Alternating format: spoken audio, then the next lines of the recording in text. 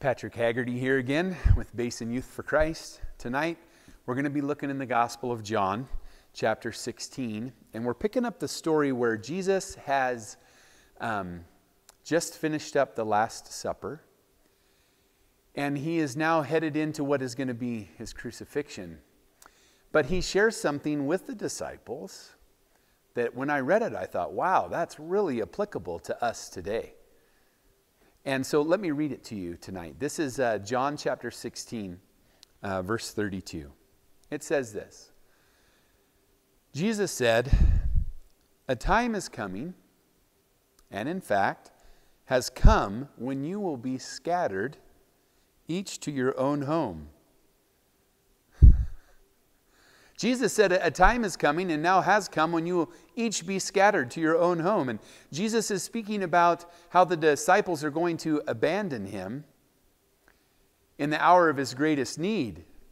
But it also applies to us today. We've been scattered, each to our own homes, and we're dealing with social distancing and not being able to contact and be with other people like we've been able to be with other people in the past. And as a result, we can struggle with it.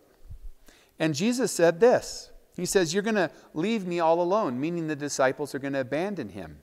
But Jesus said, "Yet I'm not alone, for my Father is with me." And that's an encouragement for us today.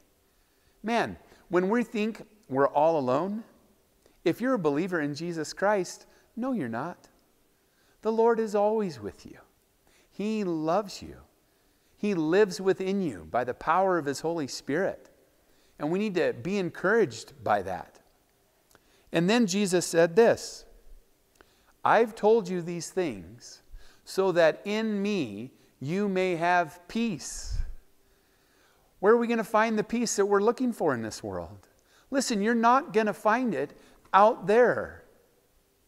The kind of peace that you need in your heart, the kind of peace that you need in your mind, the kind of peace that we need in our soul, you only find that in Jesus Christ. And he's offering it to us in abundance. In him, we have peace. And that's my encouragement to you. Seek him. Let's strive to know him, to stay connected to him.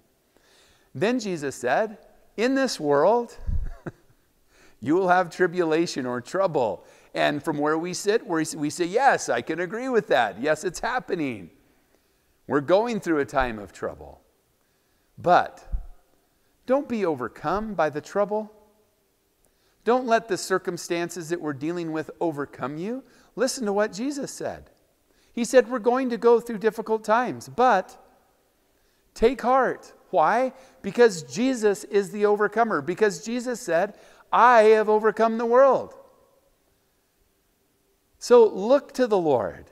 He has the power and the strength to help you overcome. Whether you're getting stir crazy being housebound or not, he has the power to help you overcome.